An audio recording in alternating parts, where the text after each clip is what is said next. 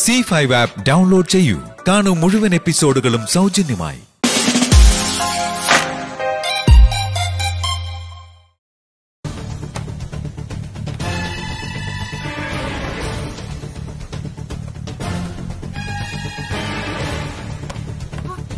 നീ എന്തേ കാണിക്കുന്നേ?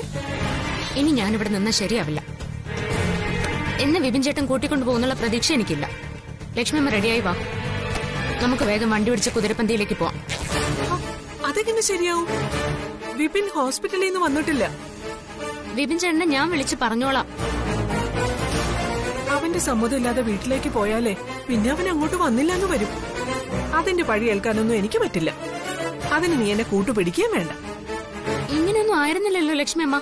പ്രസവം കഴിഞ്ഞ് ഡിസ്ചാർജ് ആയ ഉടനെ കുതിരപ്പന്തിയിലേക്ക് പോവാൻ എന്നെ നിർബന്ധിച്ചത് മറന്നുപോയോ? ഇപ്പൊ എന്താ ഇങ്ങനെ?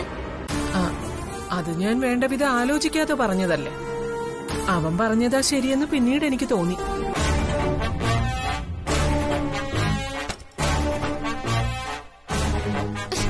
ലക്ഷ്മിയമ്മ എന്താ പിന്നെ ആലോചിച്ച് നിൽക്കുന്നേ?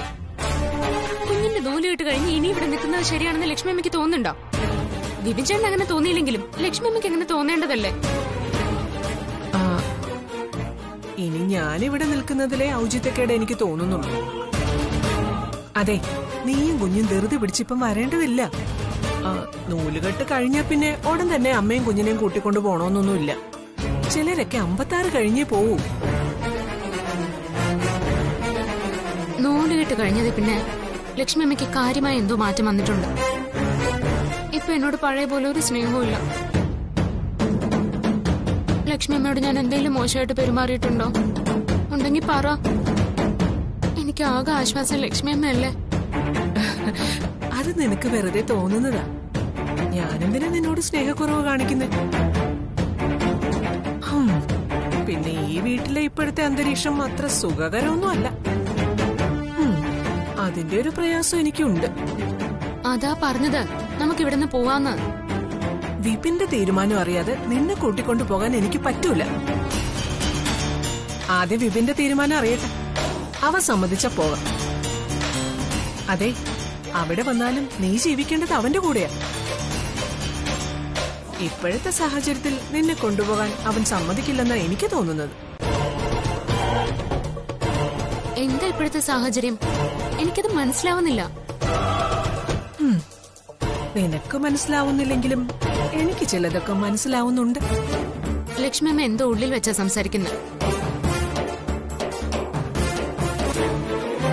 ആ സ്ത്രീയുടെ വരവ് തന്നെ എല്ലാത്തിനും കാരണം. ആദ്യം നീലിം ഇവിടെ വന്നു. അത് കഴിഞ്ഞ് ഞാനുമായിട്ട് പിണക്കത്തിലായിരുന്ന ദിവ്യ കുഞ്ഞിനെ കാണാൻ വന്നു. പ്രവീൺ വന്ന് പ്രശ്നം ഉണ്ടാക്കി. എല്ലാവരും ആ സ്ത്രീയെ പറ്റിയാ പറയുന്നത്. ലക്ഷ്മിയമ്മ കുഞ്ഞിനെ എടുത്തിട്ട് വാ. ഈ നശിച്ച വീട്ടിൽ എനിക്ക് എന്റെ കുഞ്ഞിനെ ഒന്ന് രക്ഷപ്പെട്ടു പോയേ പറ്റൂ.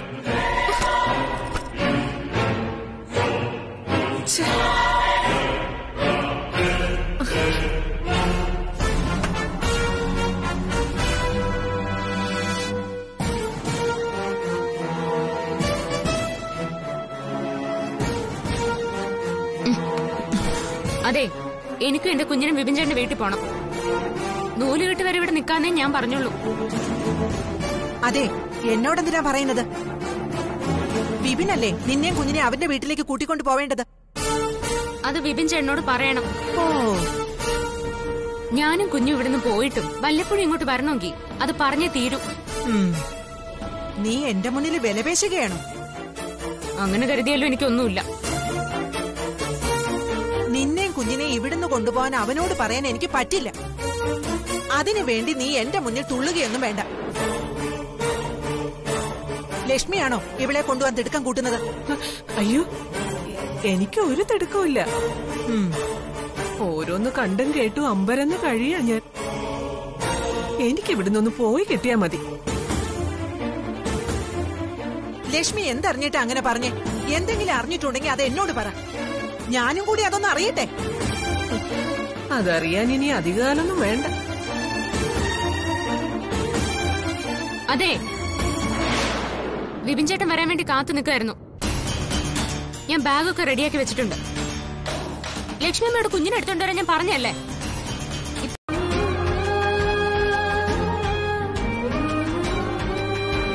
ഷോപ്പിങ്ങിന് വന്നതല്ലേ?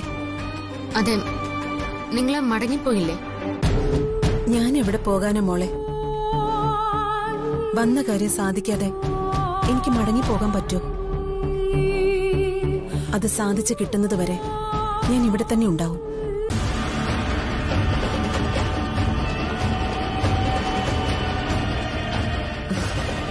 എന്തിനാ വിപിൻ ഇത്രയും ടെൻഷൻ ആവുന്നത്? റിലാക്സ് ആവ്. ഞാൻ ശത്രുവൊന്നുമല്ല. ഞാൻ എന്തിനു ടെൻഷൻ ആവണം? എനിക്ക് പോവാൻ തിടുക്കമുണ്ട്. അറിഞ്ഞു അല്ലേ? അല്ലാതെ വിപിന്റെ മനസ്സിൽ ഇങ്ങനൊരു പിടച്ചിലുണ്ടാവില്ല. ആള് ശുദ്ധനാന്ന് മനസ്സിലായി. ഉള്ളിലുള്ളത് കണ്ണാടി പോലെ മുഖത്തു വരും. അനു, നീ വരുന്നുണ്ടോ? നമുക്ക് പോവാം. ഈ തിടുക്കം വിപിൻ എത്ര കാലം കാണിക്കും? പറയേണ്ടത് പറയുകയും കേൾക്കേണ്ടത് കേൾക്കുകയും വേണം. അതല്ലാതെ ഒളിച്ചോട്ടം ഒന്നിനൊരു പരിഹാരമാവില്ല. മുഖം മറയ്ക്കാൻ ഓടിക്കൊണ്ടേയിരിക്കും. അത് തന്നെ എനിക്ക് നിങ്ങളോട് ചോദിക്കാനുള്ളത്. നിങ്ങൾ ആരാ?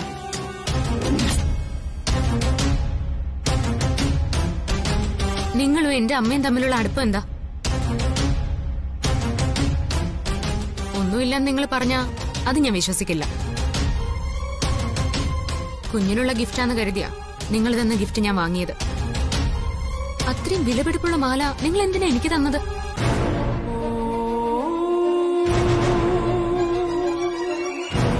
മോള് എനിക്കത്രയും പ്രിയപ്പെട്ടവളായതുകൊണ്ട്. അന്ന് ഞാൻ പറഞ്ഞില്ലേ, കൈക്കുഞ്ഞായിരിക്കുമ്പോഴാ മോളെ ഞാൻ അവസാനമായി കണ്ടതെന്ന്. എന്റെ കൺമണിയായിരുന്നു നീ.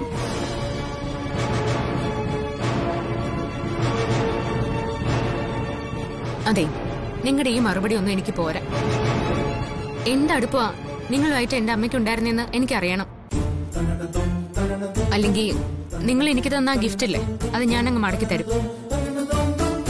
ഗിഫ്റ്റ് മടക്കി തന്നാലും മോളുടെ മനസ്സിലുള്ള സംശയം തീരുമോ? മോളുടെ ചോദ്യം വളരെ ശരിയാണ്. ആരാണ് ഈ വൈഗാമ?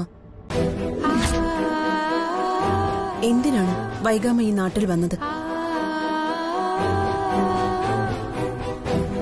ഈ രണ്ട് ചോദ്യത്തിന്റെ ഉത്തരം സംഗീതയുടെ മനസ്സിലുണ്ട്. അവള് വേണം മനസ്സ് തുറക്കാൻ.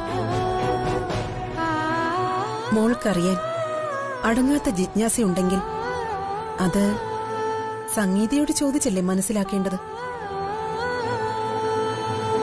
ഞങ്ങൾ തമ്മിൽ ഒരു കൊടുക്കൽ വാങ്ങൽ നടന്നിട്ടുണ്ട്. പണയപ്പെട്ടത് വീണ്ടെടുക്കാൻ വന്ന ഭിക്ഷാന്തേഹിയായ പാവ എന്നോടല്ല അത് ചോദിക്കേണ്ടത്.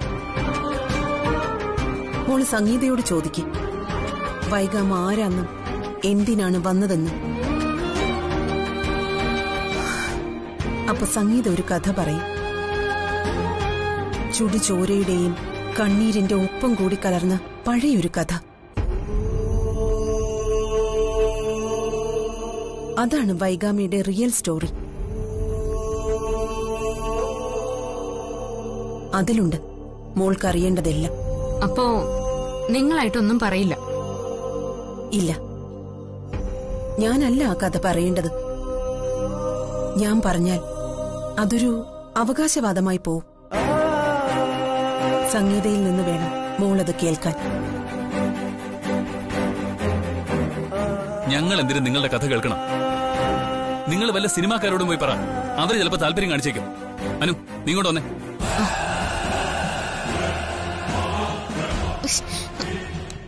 ഇവിടെ നിൽക്ക.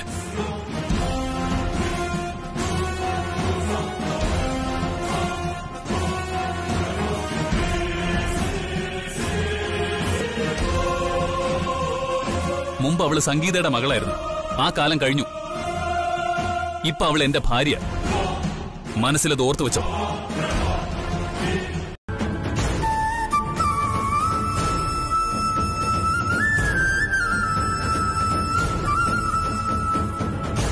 എനിക്ക് തോന്നുന്നത് വൈഗ അനുവിനെ ഉന്നമിച്ച ചരട് വലിക്കാൻ പോകുന്നതെന്ന്. അവളിൽ ആദ്യം വലിയൊരു അമ്പരപ്പ് സൃഷ്ടിക്കുന്നതിൽ വൈഗ വിജയിച്ചു. അതാ സ്വർണമാലയായിരുന്നു. തനിക്കാരുമല്ലാത്ത ഒരാൾ എന്തിനിത്രയും വിലപിടിപ്പുള്ള സ്വർണമാല ഗിഫ്റ്റായി തരണം എന്ന അവളുടെ ചോദ്യം.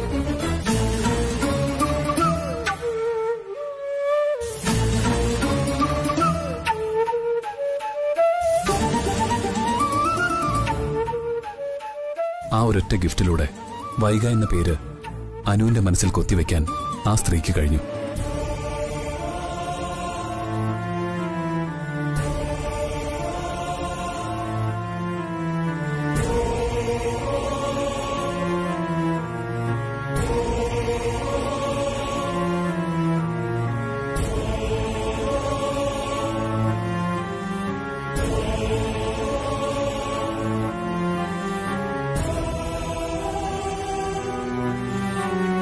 അന്നവര് വെറുതെ കയറുവെന്ന സംഗീതാമ്മയോട് കാര്യവും പറഞ്ഞു പോയിരുന്നെങ്കിൽ ഇത്രയും വലിയൊരു ഇമ്പാക്ട് അനുവിൽ സൃഷ്ടിക്കാൻ കഴിയുമായിരുന്നു. അനുവിലേക്ക് അടുക്കാൻ തന്നെയാണ് വൈഗ ശ്രമിക്കുന്നത്. അവൾക്ക് അനുവിനെ കൈപിടിച്ചു കൊടുക്കാൻ ഞാനാര്? ആ കാലമൊക്കെ പോയില്ലേ. വൈഗ ഉടനെയൊന്നും അനുവിന് സത്യം വെളിപ്പെടുത്തില്ല എന്ന് എനിക്ക് മനസ്സിലായി. അവരുടെ വാദം കഴമ്പില്ലാതായി പോവാൻ വൈഗ ആഗ്രഹിക്കുന്നില്ല. അനുവിന്റെ പ്രതികരണം എന്താവുന്ന കാര്യത്തിലും വൈഗയ്ക്ക് ഉറപ്പുണ്ടാവില്ല.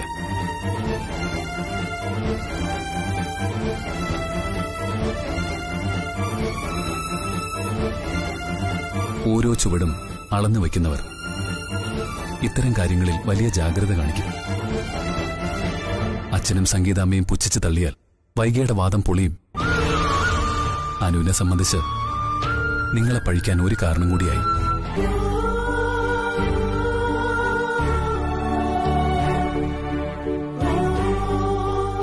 അതിന്റെ സത്യാവസ്ഥയൊന്നും അനുവിനൊരു വിഷയമല്ല. അനു ഇപ്പൊ തരുന്നതിനേക്കാൾ കൂടുതൽ എന്ത് വേദനയാ സംഗീതമ്മയ്ക്ക് തരാനുള്ളത്? ഇനി കരയാനും തളരാനും പാടില്ലെന്ന് എനിക്ക് ബോധ്യമായി. പോരാടണം. വൈകിയെ തിരിച്ചയച്ചേ തീരൂ. ഈ ജന്മം അനുവിൽ നിന്ന് സംഗീതാമ്മ ഒന്നും പ്രതീക്ഷിക്കണ്ട. സംഗീതാമ്മയെ വേദനിപ്പിക്കാൻ വൈകിയെ അമ്മയായി പ്രഖ്യാപിക്കാൻ പോലും അവള് മടിക്കില്ല. ശരിക്കു പറഞ്ഞ സംഗീതാമ്മ പോരാടേണ്ടത് അനു വളർത്തുന്ന സംഗീതാമ്മയുടെ കുഞ്ഞിനു വേണ്ടിയാണ്.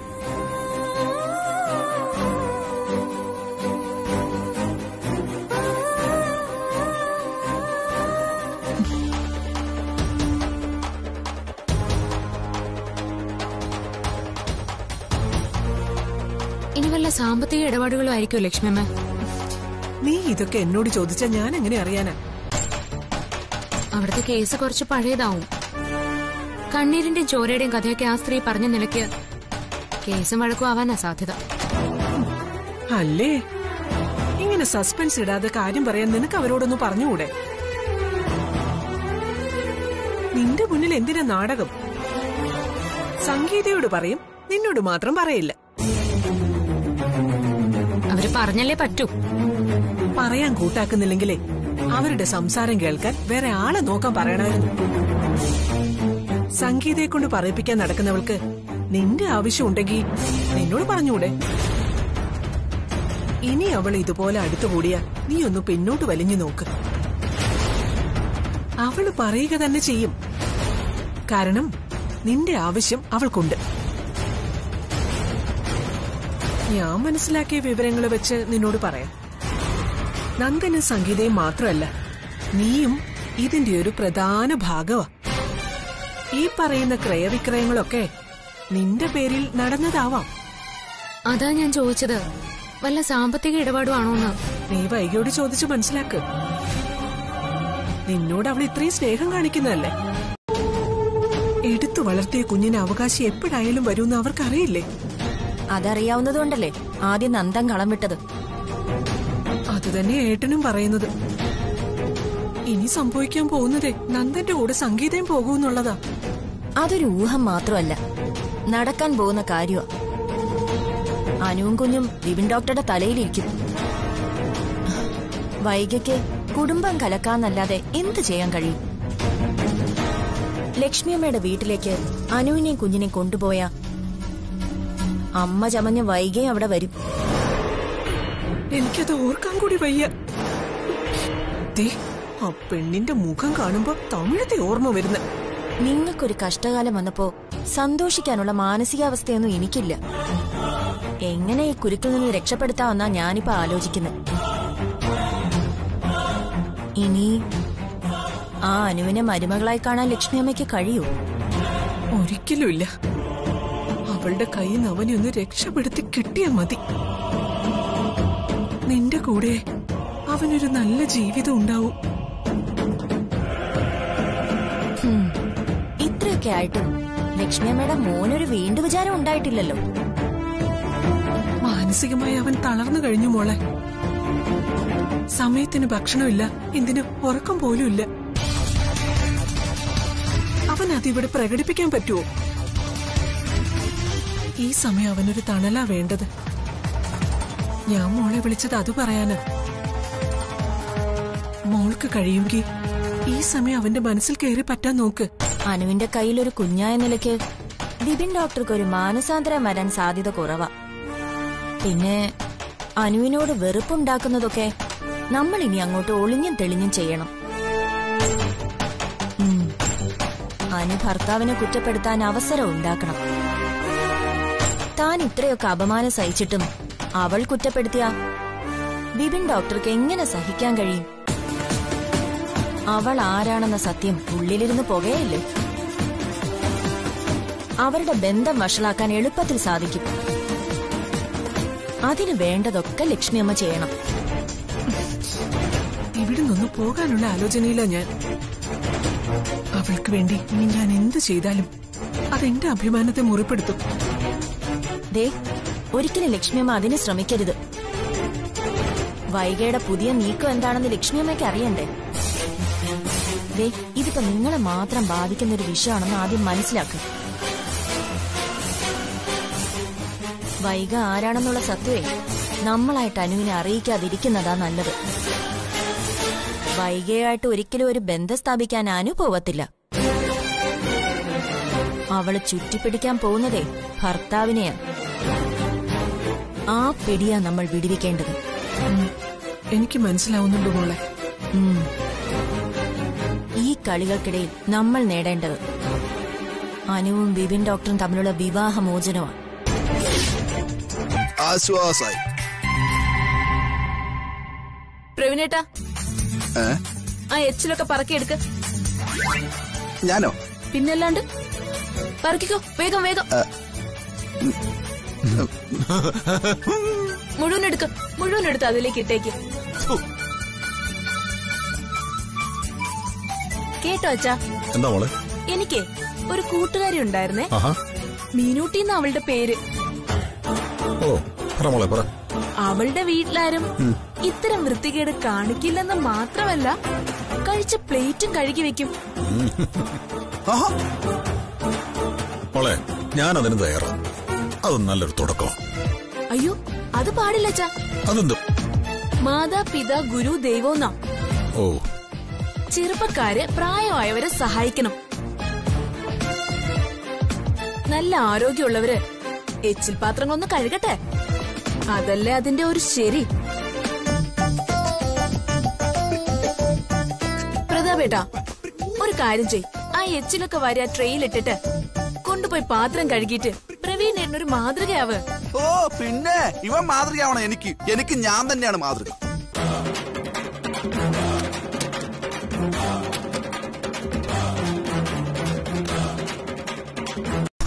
എടാ, നാണമില്ലാത്തവൻ നിന്ന് പറയുന്ന കേട്ടില്ലേ?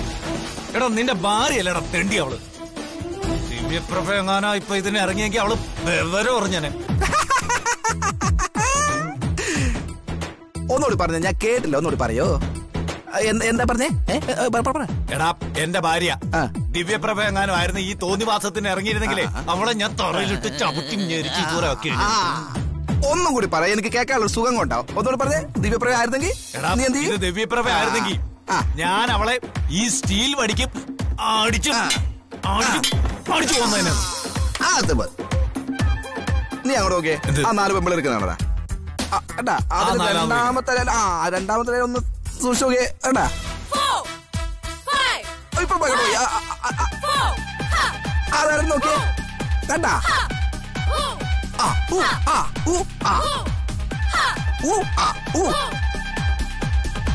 എങ്ങനുണ്ട്?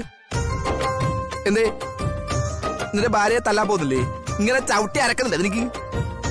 ചെല്ലടാ ഈ വടിയെടുത്ത് ഇങ്ങനെ അടിക്കട്ടെ എനിക്ക് ചെല്ലുന്നില്ലേ?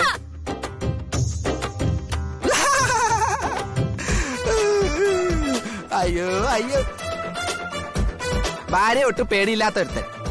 നാണോ എന്താടാ ദിവ്യപ്രഭ? എങ്ങനെയാ നീ എന്താടാ പാമ്പിനെ തല്ലിക്കൊള്ളുന്ന?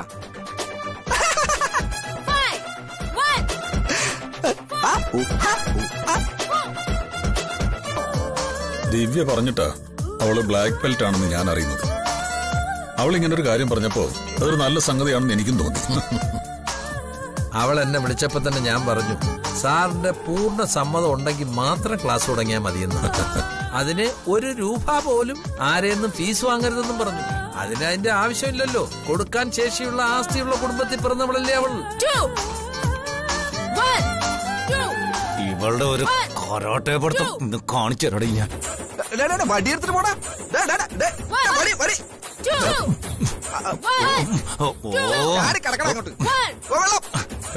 കോൺസെൻട്രേഷൻ കളയാതെ മര്യാദക്ക് ചെയ്യാൻ നോക്ക്. എനർജിക്ക് ചെയ്യാൻ. നിന്റെ പോടിക്ക് നിന്നെ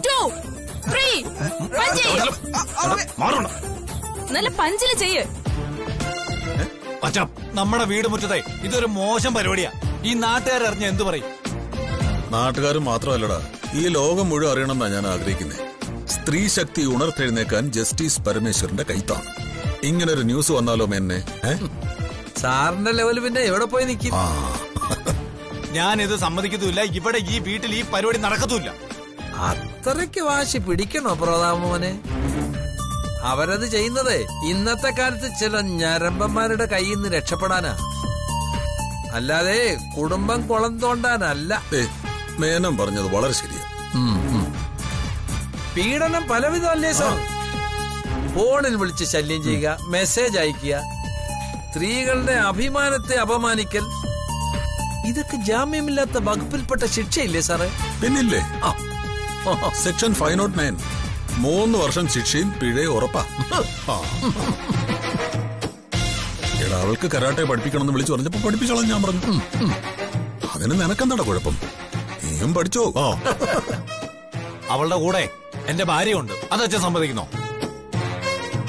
എടാ, അത് നീ എന്തിനാടാ എന്നോട് ചോദിക്കുന്നേ? നിന്റെ ഭാര്യയുടെ കാര്യം നീയല്ലേ തീരുമാനിക്കുന്നേ? അവക്ക് കരാട്ടെ പഠിക്കണമെന്ന് തോന്നിക്കാണും. എടാ, എല്ലാ സ്ത്രീകളും ഇതൊക്കെ പഠിച്ചിരിക്കണം. ഒരുത്തൻ തോണ്ടാൻ വന്നാലേ അവനിട്ട് തിരിച്ചും കൊടുത്തിരിക്കണം. ദിവ്യ നിന്നോട് ചോദിക്കാഞ്ഞത് നീ സമ്മതിക്കത്തില്ല എന്ന് അവക്ക് തോന്നിയിട്ടുണ്ടാവും. നീ അവളെ അടിച്ചമർത്തി വെച്ചേക്കല്ലേ?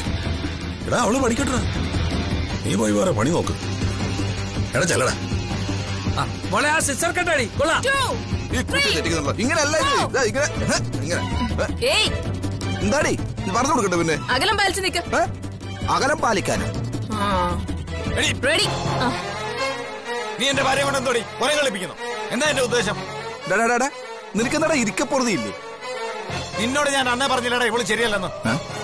ഇന്ന് ഇവള് നടത്തുന്നതേ കരാട്ടെ, നാളെ ഇവള് പഞ്ചഗുസ്തിയായിട്ട് വരും. മനുഷ്യന്റെ മനസമാധാനം നശിപ്പിക്കാനായിട്ട്, സൗകര്യം കെടുത്താനായിട്ട് ഓരോന്നിനെ കൊണ്ടുവന്നിരിക്കുന്നു. എടി, മര്യാദയ്ക്ക് ജീവിച്ചുകൊണ്ടിരുന്ന എന്റെ ഭാര്യയുടെ ജീവിതം നീ നശിപ്പിച്ചത്. ക്ഷമിക്കുന്നതിനെ ഒരു ഡൗൺലോഡ് ചെയ്യൂ C5 ആപ്പ്. കാണൂ എല്ലാ എപ്പിസോഡുകളും സൗജന്യമായി.